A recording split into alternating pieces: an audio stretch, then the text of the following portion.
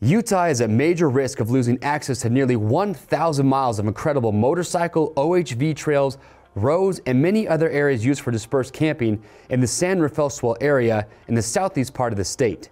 And we need your help. We need 5 to 10 minutes of your time to save a lifetime of riding and camping.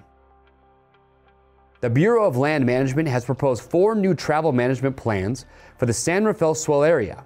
A travel management plan designates where people can and can't use vehicles like cars, trucks, jeeps, motorcycles, ATVs, and UTVs, and they affect all of us. Of the 4 proposed travel management plans, we have heard that the BLM's preferred choice is option B, which would shut down nearly 1,000 miles of trails and roads, including the famous 5 Miles of Hell Trail, V&J's Trail, the Waterfall Trail, and many others used for all types of recreating. Not only that, but it would greatly reduce the amount of access to areas available for dispersed camping. If you love to camp, ride, and explore the San Rafael Swell area, and you want to help prevent this, it is critical that you get involved and help.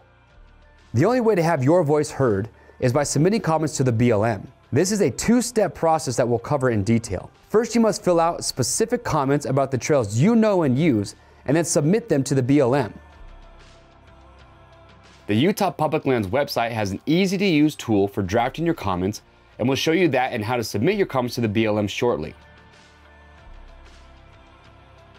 When you are filling out your comments, there are critical components that you will want to include. And remember, the more unique and personal you make your comments, the better. To get started, you can use the provided link in the description or the bio of this video. When you are filling out your comments, here are the critical components to remember.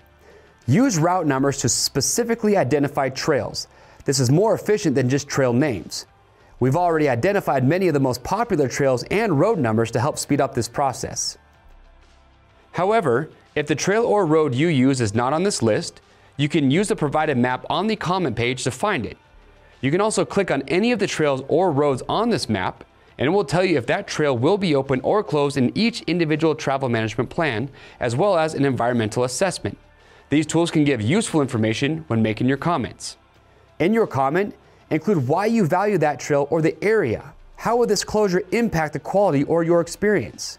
Try to include specific comments about specific routes you use, such as how often you use those trails and the type of recreating you do there. Include specific photos if you have them. Use facts where possible to support your comments. Also, don't forget to point out any errors in the plan. If you see a trail or a road that will remain open, but the travel management plan will not allow a way to access it, point that out. Explain which travel management plan you think is the best option. In our case, we want option D, and remember, you need to submit a comment for each individual trail or road that you use. Here are some things that you want to avoid in your comments. Comments or information unrelated to the San Rafael Swell Travel Management Plan, only voicing general statements or opinions, simply voting for an alternative, and remember that form letters and direct copies will only be considered as one comment.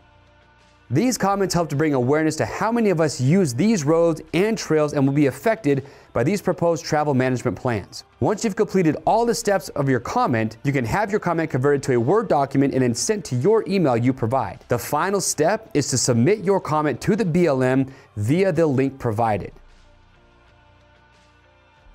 This is the most important part to remember. All comment letters made using the tool on the Utah Public Lands site must be submitted to the BLM via their website in order to be taken into consideration. Once you have done this, spread the word. Get your friends and family members to do the same. We need your help to guide them through the process as you have done. And remember, public comments will be accepted up until July 22nd, so do not wait. Click the link in this video or bio and submit your comments now.